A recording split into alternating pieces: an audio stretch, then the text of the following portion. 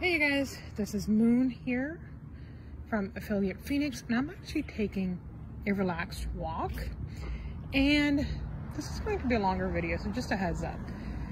So, you know, people often get stuck with not knowing what niche they should select for their blog or niche site, okay? And that is something that you just need to explore and take your time with, do some brainstorming. So I thought it'd be fun to walk around and see what niches what niches I come up with.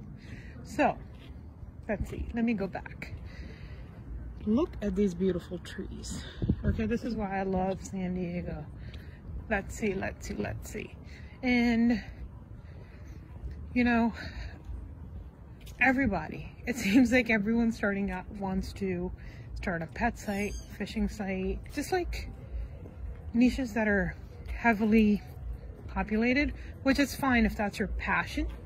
Like if you love cats and that's what you're hell-bent on starting a site about, then that's what you should do. But let's just take a look.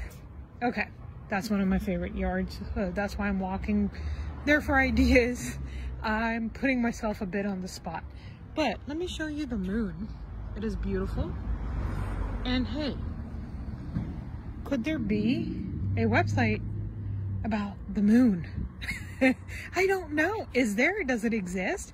I know that there's got to be websites about like the cosmos, the universe. But I wonder if there's something specific to moon or a particular planet you can explore. I don't know. I would have to check that out and see how many people search for information like this. But I do love topics like that, right?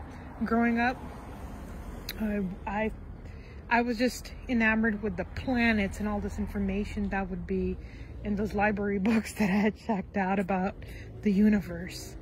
So this is one of my favorite yards I walk by, and this neighbor invests a lot of time in his yard, and I can appreciate that.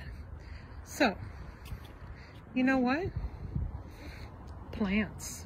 Are you an arborist? That would be perfect. Plants, trees, maybe specific plants and trees native to a state. Ooh, okay. And please keep in mind that I'm just rambling off the top of my head. This is just how you explore things. I see a dog, and even though I love dogs, I mean, I'd rather have a site on cats. But even then, I don't know if I can commit to that, right? So far we have the moon, we have plants and trees and flowers, and then we have like backyard gardening type of niche, which is, I realize it's super popular. Oh, doggies. And then we have bird feeders right there. So how about something about birds? That could be a niche in its own, or a very specific bird, or bird watching. That could be something. Okay, so are these praying mantis or grasshoppers? I don't even know. They're super cute.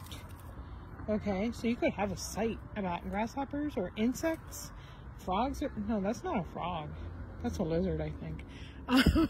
But there's just so many ideas, and it's just this one man's yard, and he's gonna think I'm creeping on it, but I'm not.